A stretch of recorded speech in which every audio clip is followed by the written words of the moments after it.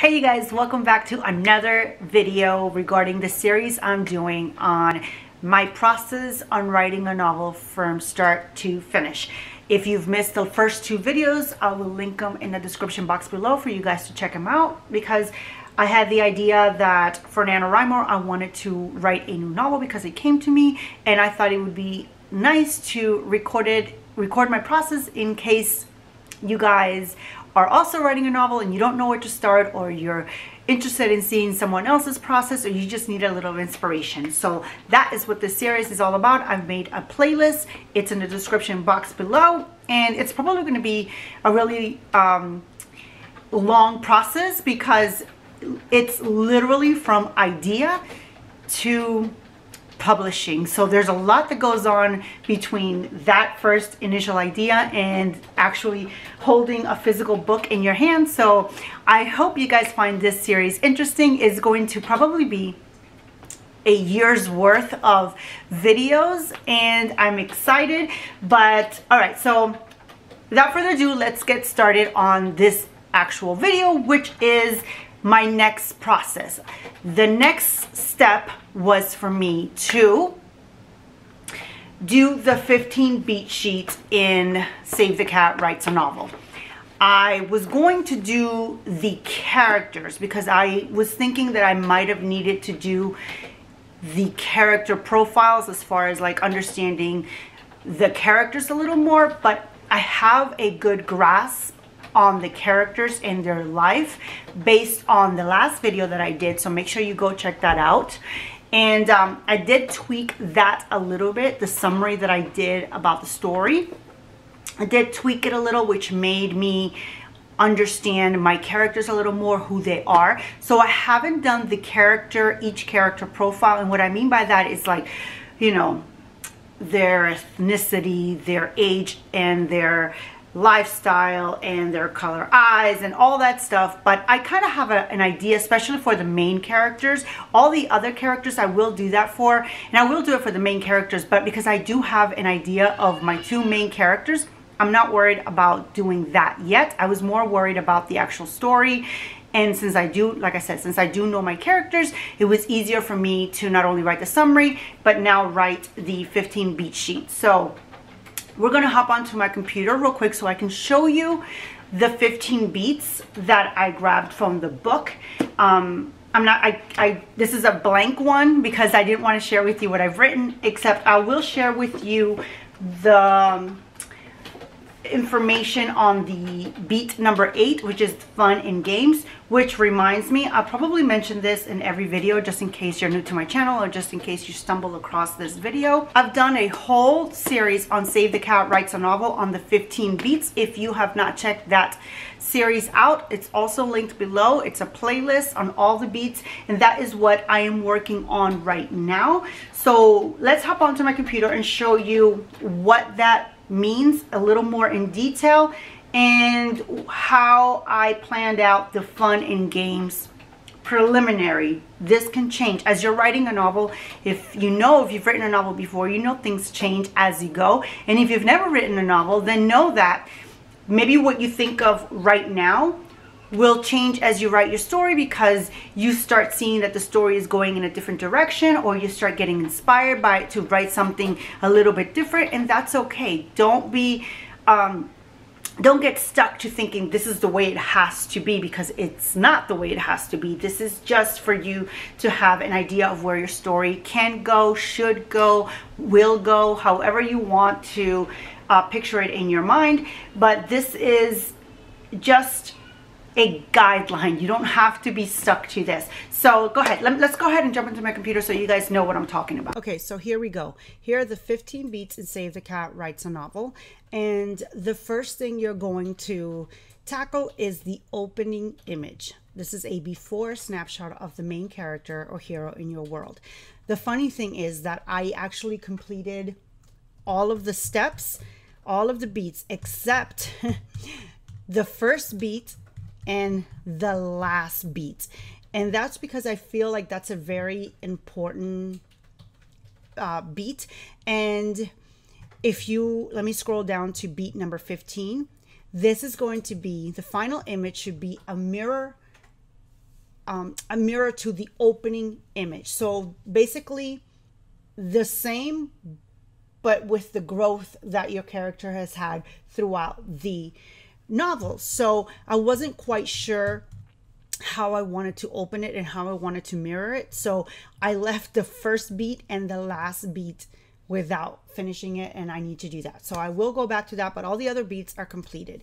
The second beat in Act 1 is the theme stated, and I'm really happy because I've struggled in the past with this particular section, but I was able to get it right away this time, so I'm really happy about that. I have the theme stated. In case you don't know, I'm writing this novel in dual POVs, the male and the female character, like I've done with my other two novels, and I have the theme stated for both of them. I know exactly what their goal is, what their arc is going to be, and basically the theme of each of the characters.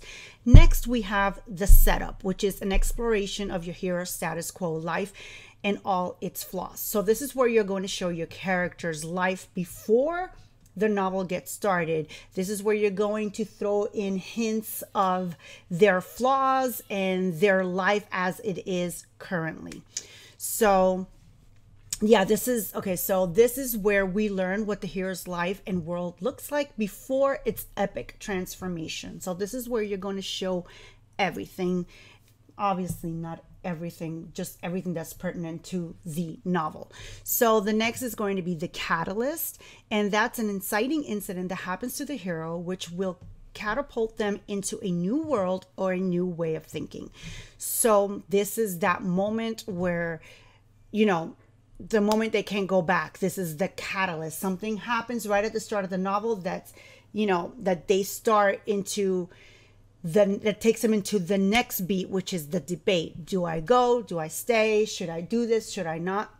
I'm sure you guys have read enough books to know that moment in each novel. You could probably pinpoint it to the T, the catalyst and the debate. So that's the first act. Is really, I think, the easiest thing to write, because I mean, this is what your novel is based on, you know, this moment right here. So then we jump into Act 2. This is the break into 2. The moment the hero decides to accept the call to action, leave their comfort zone, and try something new. This is when they venture into a new world or new way of thinking. So this is going to take a little more thinking, a little more planning. So make sure you have this one really thought out, because it is going to take your character into the novel. So you want to make sure it's a nice transition. You want to make sure it's a smooth transition. You want to make sure it makes sense, because this is what's going to drive the rest of the novel. Beat number 7, it's the B story. This is the introduction to a new character or characters who will ultimately serve to help the hero learn the theme. So this is where you introduce a new character, which is pretty much self-explanatory. Then we have, this is the part that I was telling you guys about that I will share with you. And like I said, it might change. Beat number 8 is the fun and games. This is where we see the hero in their new world, also called the promise of the premise. This section represents the hook of the story, why the reader picked up the novel in the first place. So for me, this is a Christmas story that I'm writing now, and I will plan on publishing it next year. So this is where I'm going to insert all the Christmas fun. So right now, these are just ideas I had last night. I'm going to show the characters buying the Christmas tree, and then another scene where they're decorating the Christmas tree, then shopping for last minute gifts or secret Santas, and maybe sledding or some adrenaline seeking activity, playing board games, cooking or baking. So these are all scenes it's in the middle of the novel. First of all, it's exactly what this says. It's the reason why your readers picked up the book. If you are writing a story about a medical thriller per se, this is where you're going to insert a lot of medical stuff and thriller stuff. This is the bulk of the story. It's the middle part that, you know, sometimes we get bored not only writing, but we also get bored reading. At least I do. Okay, so next we have beat number 9, and this is the midpoint, literally the middle of the novel, where the fun and games culminates into either a false victory or a false defeat. Something should happen here to raise the stakes and push the hero toward real change. I hope this is big enough. I know last time, gosh, let me make it a little bigger. Okay, so this is where you're going to create some sort of problem that's going to lead to either a false victory or a false defeat. And I go into more of this in the Save the Cat series, so make sure you go check that out, or even better, buy the book, because, you know, I mean, I can't tell you guys enough how much I love that book. Okay, so beat number 10 is bad guys close in. If the midpoint was a false victory, this section will be a downward trajectory where things get consistently worse for the hero. If the midpoint was a false defeat, this section will be an upward trajectory where things get seemingly better. Regardless of the trajectory, the hero's inner demons or internal bad guys are closing in. So this is also a very important part of the novel. This is why you need to know if whatever happened in the midpoint, is it a false victory or a false defeat, because it's going to drive beat number 10. Then beat number 11 is where it's all lost, the lowest point of the novel, which is actually my favorite part to write. I love to write like the sappy, sad, like terrible things that all is lost, literally the all is lost moment. I love to write that part of the novel. So this is the lowest point of the novel. This is an action beat where something happens to the hero that, combined with those internal bad guys, pushes them to rock bottom. So I don't know if you're like me, but this is such a fun thing for me to write. So make sure you put a lot of thought into what this means and how your character is going to not only feel, but remember that it's an action beat. So something is happening. You're not just, it's not a dialogue thing, dialogue scene, and it's not a description scene. It is an action beat.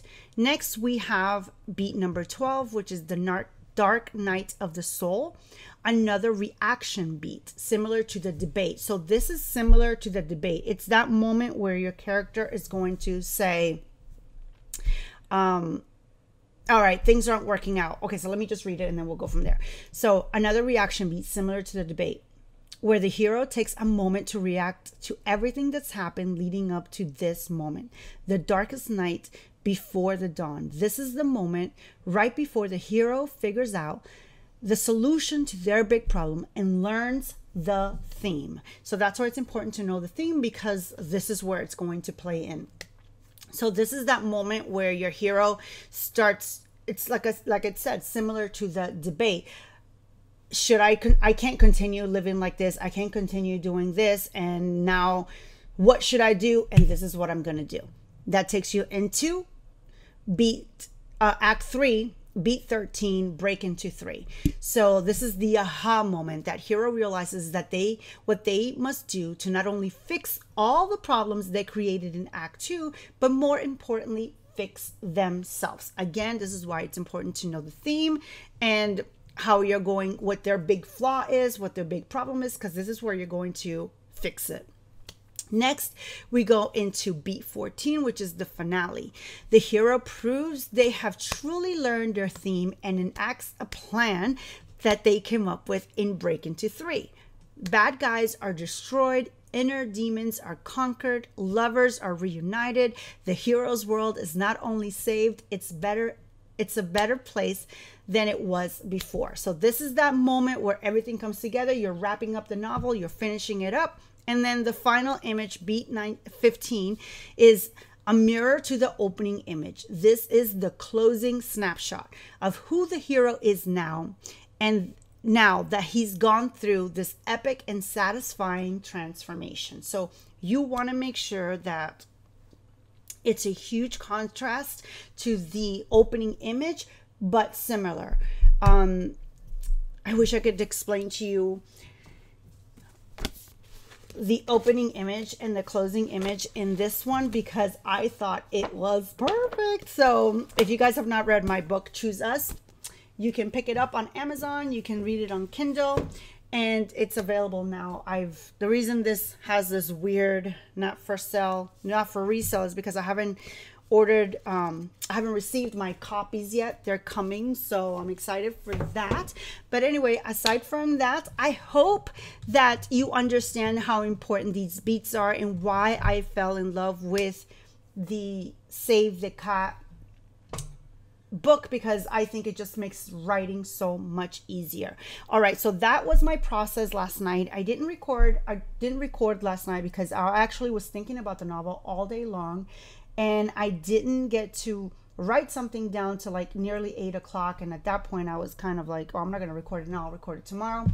So today what I'm thinking I'm going to do, I'm going to really think about this first, the opening image and the final image.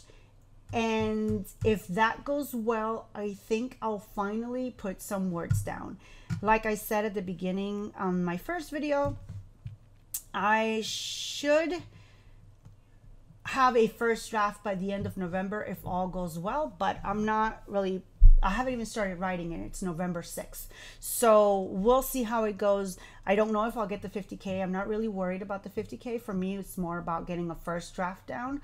So we'll see how today goes. I do have a slight migraine, and I did take medication today, but it hasn't kicked in as fast as it normally does. So I don't know if I'll get to this working on it today. If I get inspired to, I will. If not, you know, tomorrow's another day. But yeah, that is it. Remember to subscribe to the channel if you have not done so already. Remember to hit the notification bell, because I will be uploading videos sporadically, especially throughout November while I am working through this process. And yeah, that's it. Make sure you hit the like button if you found this video helpful, and I will see you guys again in a brand new video next time. Until then, stay safe.